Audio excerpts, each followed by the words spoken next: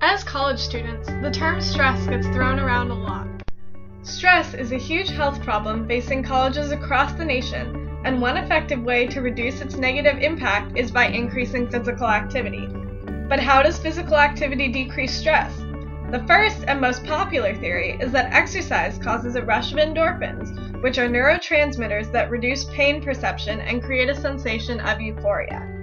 A second and more well-researched theory is that exercise increases the concentrations of norepinephrine, which acts similarly to many antidepressants, and that it enhances the amygdala, which is the portion of the brain involved in emotional and stress response. The third major theory is that exercise better prepares the body to deal with stress by forcing physiological systems to communicate, thus increasing the efficiency of these systems.